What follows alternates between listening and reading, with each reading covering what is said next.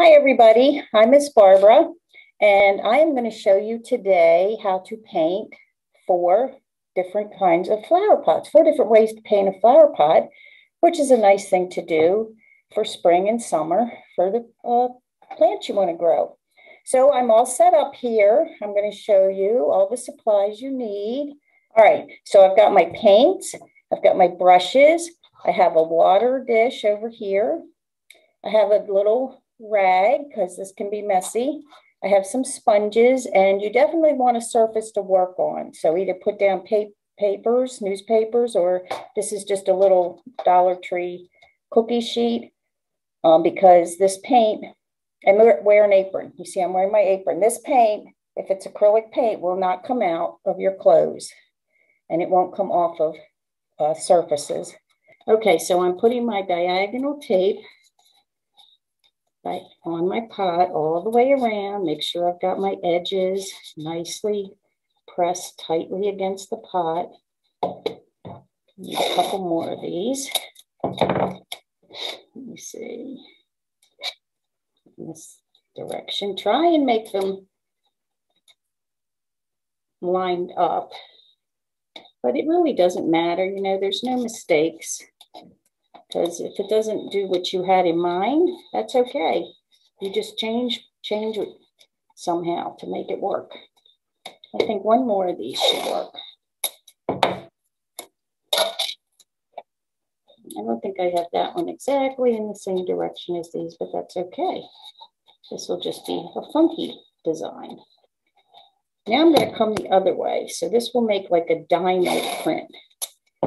Crisscross them. So if I do this, come in the other way, instead of squares and rectangles here, it's going to be more on a slant.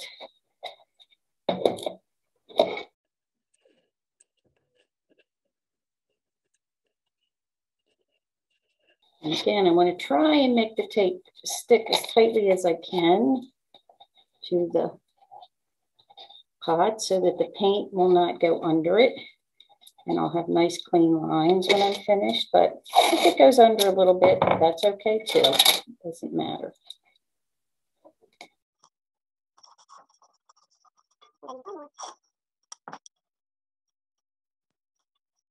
So this is not going to be a uniform pattern. It's just going to be random shapes. So now you can use a paper plate as a palette, which a palette is what you put your paint on. I think we will do this in purple. So I'm going to shake my paint to make sure it's mixed really well and squirt some out on my palette. Now remember, you can always add more paint, so you don't need to put out a whole lot. If you find you need more, then you can add more, but you can't get it back in the bottle, so you don't want to waste it. So just put out a small amount at a time and get your brush, and now you're going to paint right. Oh, this is kind of a translucent. It may not show up that well. Oh, it's sparkly though. So you can paint right over the tape onto your pot, and the tape will be a resist so that it will not get the paint under the tape. And that way the pattern will be painted areas and unpainted areas. Now I'm not sure if you're going to be able to see this color. It's purple, but it's sparkly, so it doesn't show up really well on the camera. I'm just going to paint it all over. Like I said, you can go right over the tape. It doesn't matter, because we're going to peel that tape off when the pot is dry. You can't peel the tape off until the pot is dry. And usually acrylic paints dry pretty quickly, so you won't have to wait too long.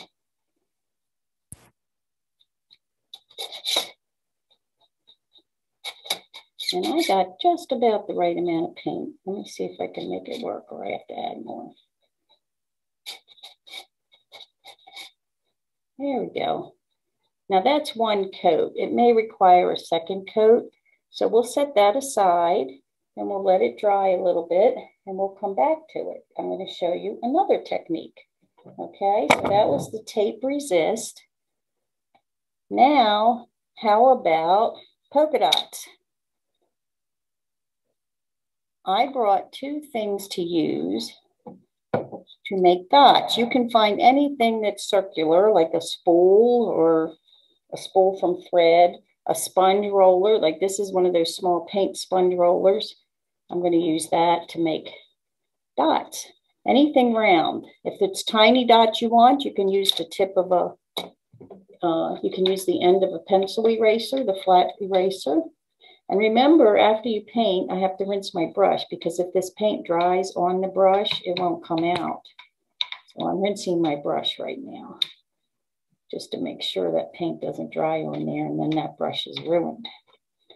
So for polka dots, let's see, I'm going to use a couple different colors. So remember, shake your paint and squirt again. You can add more paint to your palette when you've used it up, so you don't have to make big puddles of paint. You can make like a quarter size at a time, and then if you need more, you can come get more. Let's see, orange and green and blue. I think we'll make the polka dots.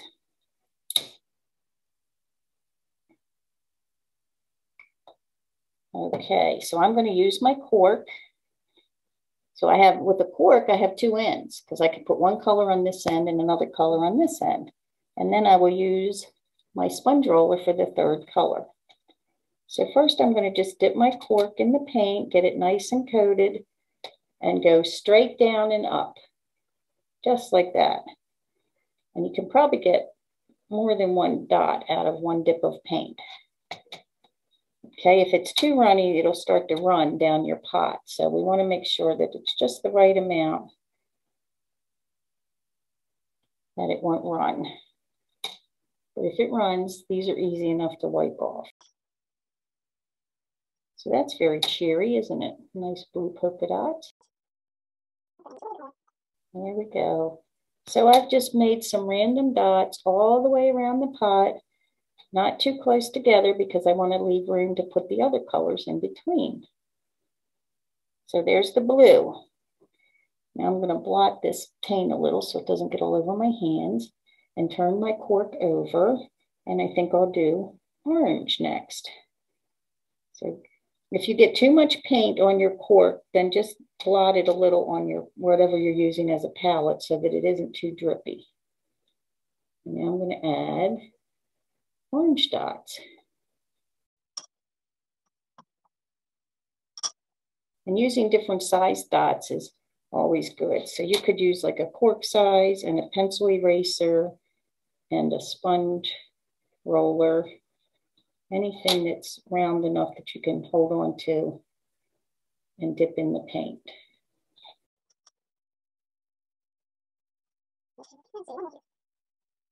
Oh, that one, there we go. I'm going to spin it a little. Okay, so now I'm going to switch to our sponge roller. Okay, it's got a nice big circle, and that's going to be green. So this is going to make a big circle, so there won't be as many of these.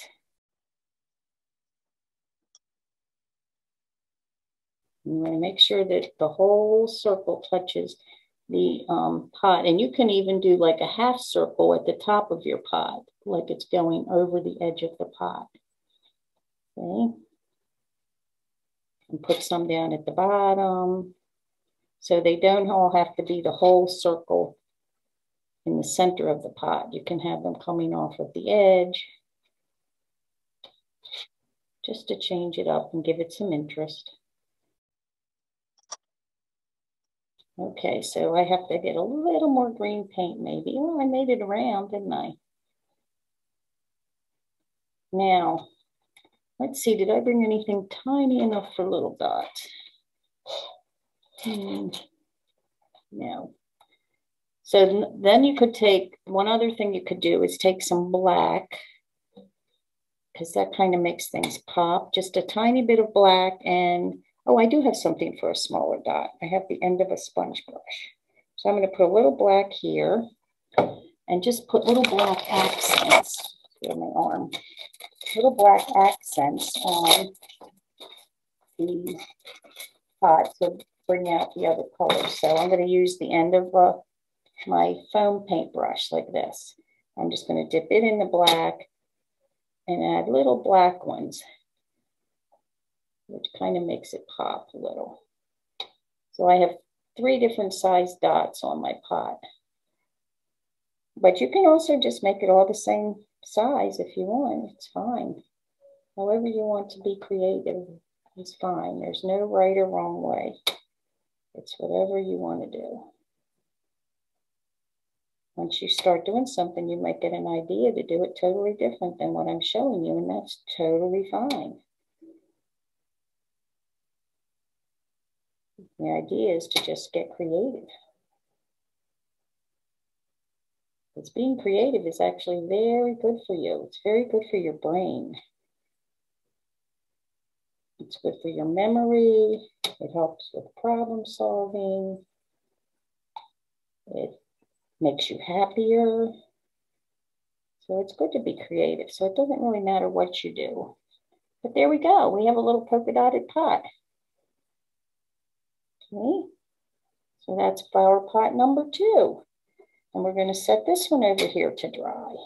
Put that in its base. And I'm going to set this one in its base. That's a good way to let it dry and not touch the table or whatever you're working on. All right. Number 3. I'm going to show you how to paint a garden on your flower pot. And this is a fun way to make a little garden. So we're going to need some green for the grass, and then we're going to need colors for the flowers. So I'm going to put a little green here. Let me move these out of the way so you can see. I have orange and I have blue. How about I add a little red and some yellow? There's a little red. Again, you don't need much because you can always come back and add more. And some yellow. All right. So the first thing we're going to do is paint grass around the bottom of our pot. Okay. And with that, I'm just going to take my brush and you're going to make quick little strokes. It's not a heavy stroke. It's a real light little flick of your wrist. You're just going to keep flicking your wrist like that, making little strokes of green. Just like this. Ready? See how I'm just, and they're different sizes and they're close together and they crisscross. And you can go over top of them. The more strokes you make, the more it's going to look like grass, because grass is a whole bunch of little pieces, isn't it? All together. They crisscross, they're on top of each other, different shades of green. You can even add a little yellow to the green when you're doing this to give it a little different color, or use 2 different greens, a dark one and a light one. Can you see my strokes? Just all the way around the bottom of the pot. You can bring them up a little higher. They don't all have to be the same height. And you see how I'm just flicking my wrist like this with this, and I'm not pushing real hard. The harder you push, the fatter your stroke's going to be. So if you want thin blades of grass, you want to just flick lightly. If you push down real hard, you're going to have real fat grass, which is fine if you want fat grass. And grass comes in different widths too, because there's all different kinds of grass. Almost around the pot.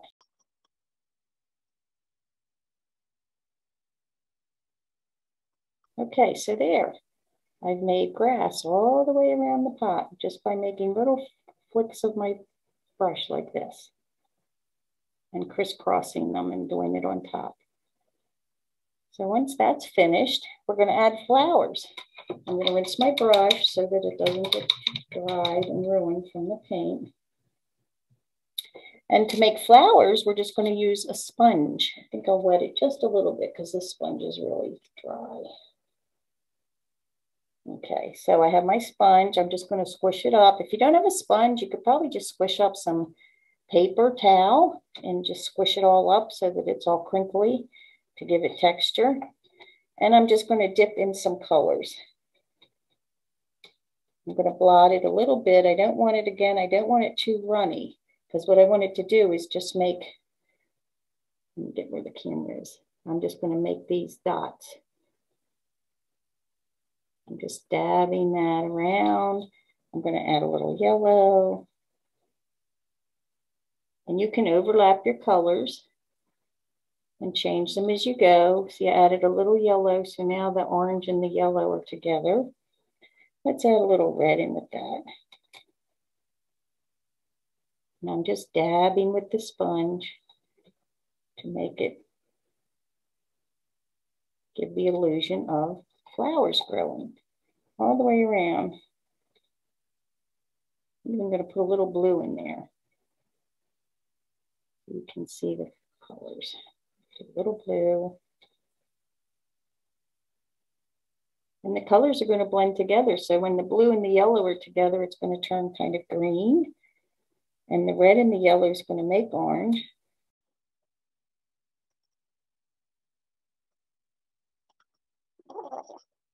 And so just use light taps of different colors, and you have a garden around your pot.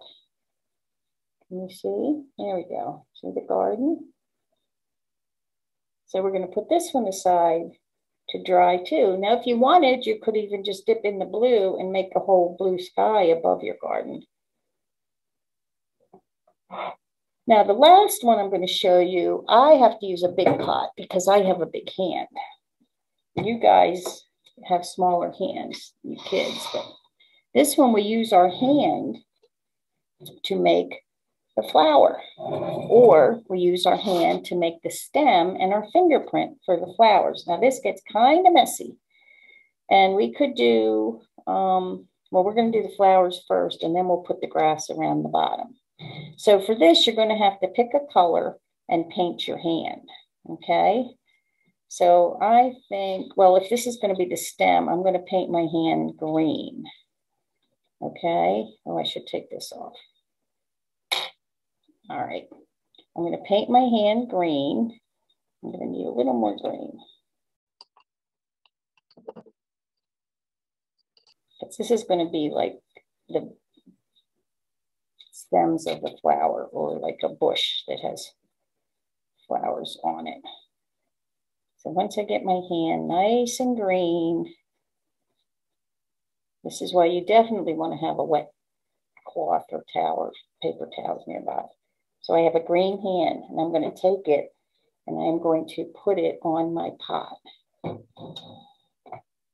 press down, make sure I get all the fingers in the hand. There we go. This one didn't, I'm going to add a little more to that one. That one, the paint dried already. So that becomes the stem for some flower. The stems for flowers. So we're going to wipe our hand off. And we're going to take our fingers, or you can use a brush if you want, but you can use your fingerprints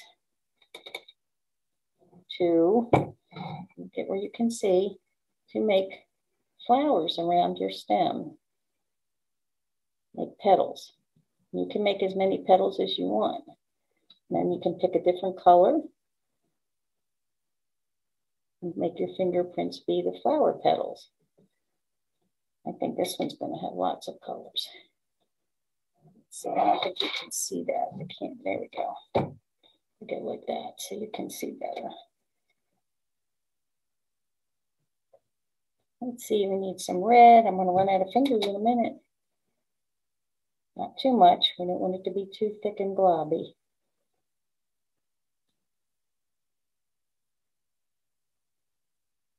And we have one more down here. I think we'll make it another blue one. Oh, I have green in there. It's blue and yellow. How about that? So that's one way to use your handprint to make like a bouquet of flowers. Now the other way is that your handprint is going to be the flower. So I'm going to have to paint my hand again. Let's see. What color shall we make this flower? We'll make it blue. I'm going to get lots of blue paint and paint my hand blue. I've got blue and green because I'm using the same brush, so it's going to be more turquoisey than regular blue. That's fine.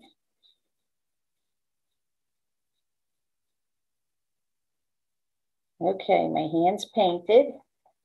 And now I'm going to put it up higher on the pot.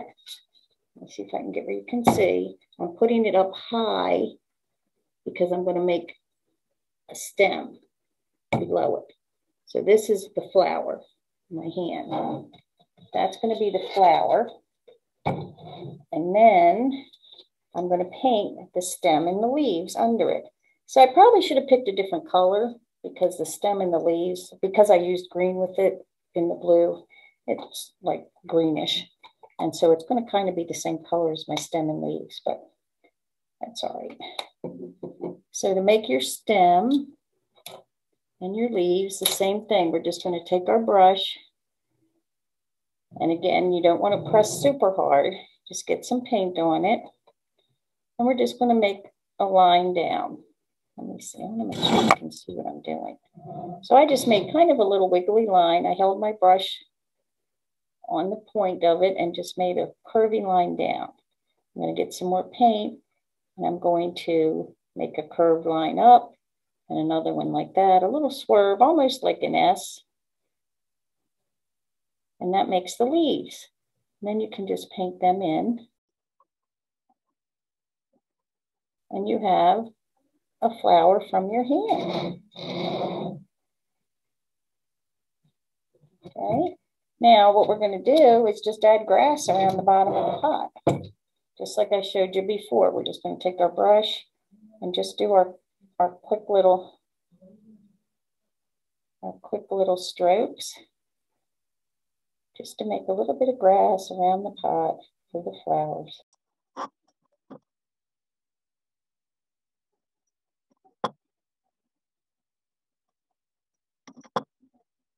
There. So now we have another little like garden flower pot, only we used our hand prints to make the flowers. Let's see if we can take the resist off now and see if this shows up. It probably could use a second coat, but I think it might show up enough. I'll get close. So we're just going to peel the tape off and see the pattern. Yeah, it shows.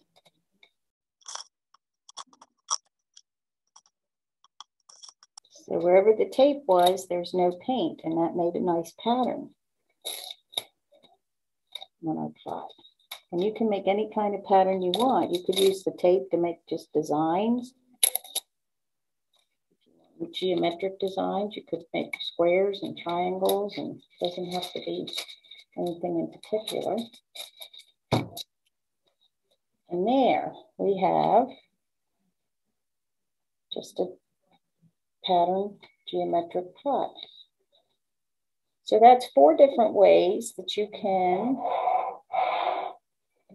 take it over here and show you a collection of plots. So we have the resist done with tape, and we have polka dots, and we have a flower garden, and we have a garden made with a handprint. And you could put more than 2 handprints around the pot, however many fit with your hand. So I hope you enjoyed this, and I hope you have fun making your flower pots. Thanks for being with us. There we go. So enjoy painting your flower pots.